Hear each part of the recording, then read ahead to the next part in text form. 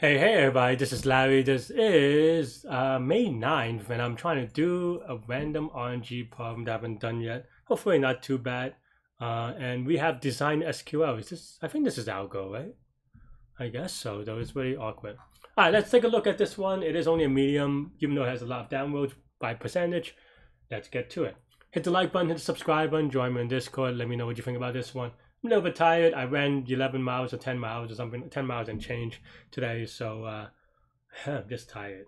All right, so you're given n tables represented two arrays, names and columns, where name sub I is the name of the ith table and column sub I is the number of columns in the ith table. Say what? Okay, okay. Let's take a look at an example. So you have what? You have names, and then you have two columns, three columns, and one column. This is just silly. Okay, fine. Insert a row. Number. Autumn. Delete. Okay. I mean, everything, if we only need to insert, which we have an auto incrementer, we'll delete by ID and select by ID, then all we need is a hash table, right? So that's basically what we're going to do, right? So we have, I don't know, let's say n is equal to the number of names, and then now tables is equal to just a thingy, right? And then for name and names, self.tables of name is equal to this. And maybe we could have win this with a default collection thing, but I think this is maybe for the purpose of this one a little bit tighter. And then here maybe we just add, do we even need to know the number of columns? Oh, you have to select on column ID. Okay, fine. No, even then we don't even need to know it, assuming that the input is valid. Right? If the input is not valid, then we might have to do something else. I'm just gonna assume the inputs are valid. But yeah. And then here maybe we have like a what I call auto incrementer, right? This time we'll use collections.counter, so that starts at. Is the first number 0 or 1? The first is 1. Okay. Right, and I think this is maybe it. If not, we'll add some stuff later. I don't know. Insert row, right? So here we use self.tables. So okay, so row ID is equal to self.auto incrementer of the name. So it will return, right? We actually probably just increment it first. Why not?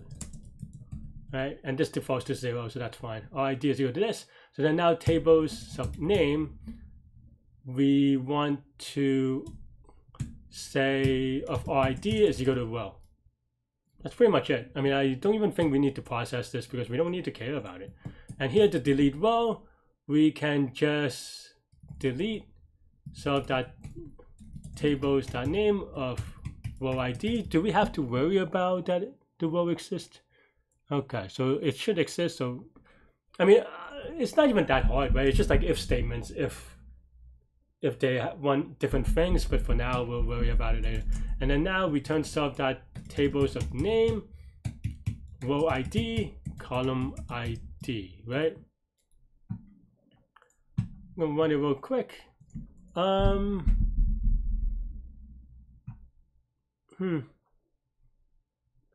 I mean, I also just don't know what they want, so it's kind of. Sorry, I'm talking with my mouth open. I don't know what they want, so I don't know. Why is this like one indexed or something? I think that may be an issue. They don't mention it though. Return 3 is one indexed. Okay, fine. I mean, that's just okay. Yeah, I mean, okay. So they don't actually say that, right? Like maybe it's in here somewhere. Oh yeah, here it is. But I feel like that is actually a critical part. Maybe I missed it somewhere here though. But yeah, I feel like that's a critical part that they should mention. I'm gonna give it submit. I don't know if this is right. It is right, but it is just a very weird problem. I don't know what to make of it, because I don't know. It's just very weird, right? But yeah, I think the key part about solving this problem is just noticing what is the pattern that you're looking for. And I don't mean pattern like people talk about, you know, memorizing solutions and different patterns or whatever. It's just like, what is the access, like what is the read write pattern, and what do you need to access each row, right? And it seems like all we care about is row ID. Then we could use a hash table, because for example, if you need to do some sort of sorting, if you need to return a group, or if you need to return a range, then you have to do other things, right? But in this case, that's all I noticed, that insertion, you even generate the ID, they don't even give it to you, so you don't even have to check. And they, you know, with this problem, they have input validation-ish, or like they assume, or like they guarantee that the inputs are going to be valid, right? So you don't have to validate it, so it even makes it easier.